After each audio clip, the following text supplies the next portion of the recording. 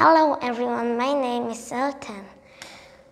Crenshaw is a story about a boy named Jackson and his family. They are going through a time when there's not enough money for all the things they need. Just when things seem really hard, Jackson's imaginary friend Crenshaw shows up again. Crenshaw is a big pink cat that only Jackson can see. He might not be little, but he's a great friend. Crenshaw and Jackson have a lot of adventures together, and Crenshaw helps Jackson feel better when he's worried. Jackson closed his eyes, waited 10 seconds, then opened them again. Crenshaw was still there. Jackson knew there has to be a logical explanation.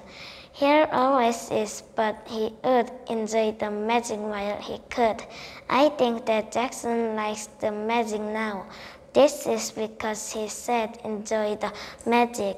I want to know who doesn't like magic. My art project, I made Crenshaw book cover.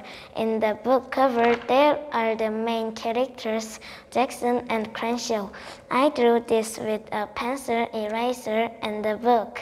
I like the last page of the book because I like magic. The last page shows Jackson counting to 10 seconds slowly, but Crenshaw didn't disappear. So Jackson said he is going to enjoy magic while he could. Thank you for listening to my presentation.